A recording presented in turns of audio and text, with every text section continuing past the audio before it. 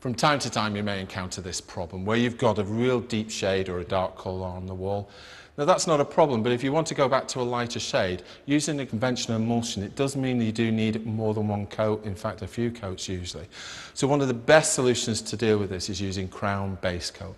This is a real thick emulsion paint which has a good amount of pigment in it, which obliterates that dark shade, enabling you to put the lighter shade over the top very, very quickly and easily. Now what I've done in the first case here, as you can see, I've just cut in around the edges using a brush, and that's ideal, enabling me now to use a roller to cut right across.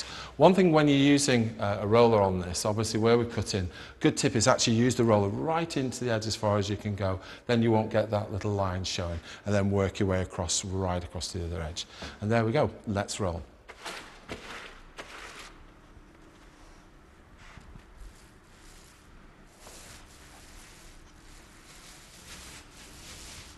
Base coat's ideal if you want to paint over a wallpaper that's got a distinct pattern on it. Gives you a good foundation, then you can apply your emulsion over the top with whatever colour you decide.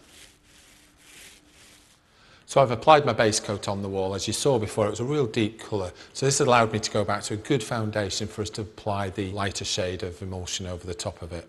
So once this is dry, I'm ready to paint.